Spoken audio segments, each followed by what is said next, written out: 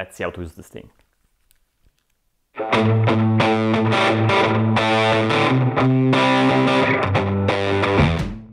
Hi, this is Alessandro and welcome back to my channel, and today we talk about something new like neurotech, because in parallel with future revolution like quantum computing, another revolution is most likely to occur earlier, even earlier, and is related exactly to neurotech.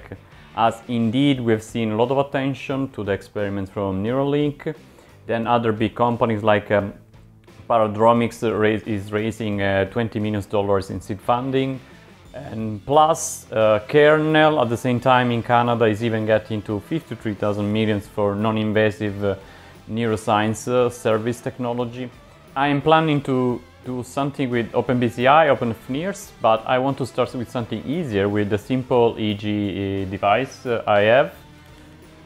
Not reinventing the wheel, as you probably know, you can build your own EEG with simple, like even kitchen stuff, but let's start with a minimum of something ready. So this is the Muse.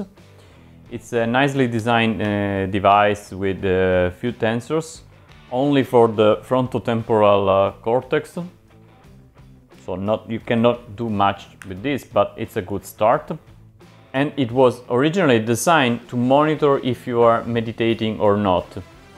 So I don't work with them, so I don't want to further promote them, but it's very affordable, like it costs a few bucks. And I will show later how to read data with Bluetooth and then to do some kind of stuff. So let's do it. And please don't forget to subscribe or like or comment or tell me whatever you want to say about this video. Muse is a EEG Bluetooth device, and first of all you need something to connect it, like a Blue Muse or Ovic Muse, which I prefer, because once you install the required libraries and you install it, it's possible for the version in Mac and Linux to don't have a specific dongle, but just use any kind of Bluetooth connection. Don't worry, I will put a link in the descriptions about this. Now, once you install it, you can launch it, and it's just writing Ubic Muse, and you will see this user interface. A special thing you have to care about is the light blinking, which means you are still pairing the device, so Muse is still in pairing. And once it starts being connected or paired, you will see that the light will change. You see, the light will be stable, not moving like this.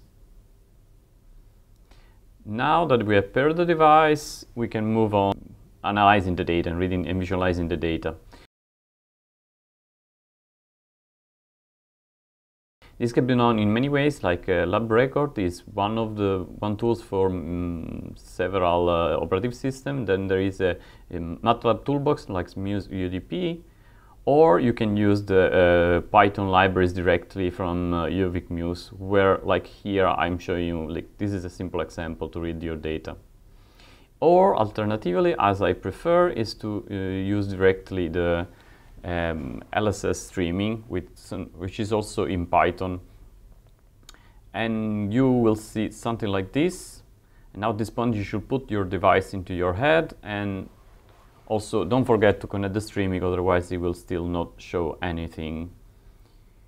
Let's check. Yes, so let's start the streaming, and now you see these 4 time series which represent the 4 sensors in the device as seen here.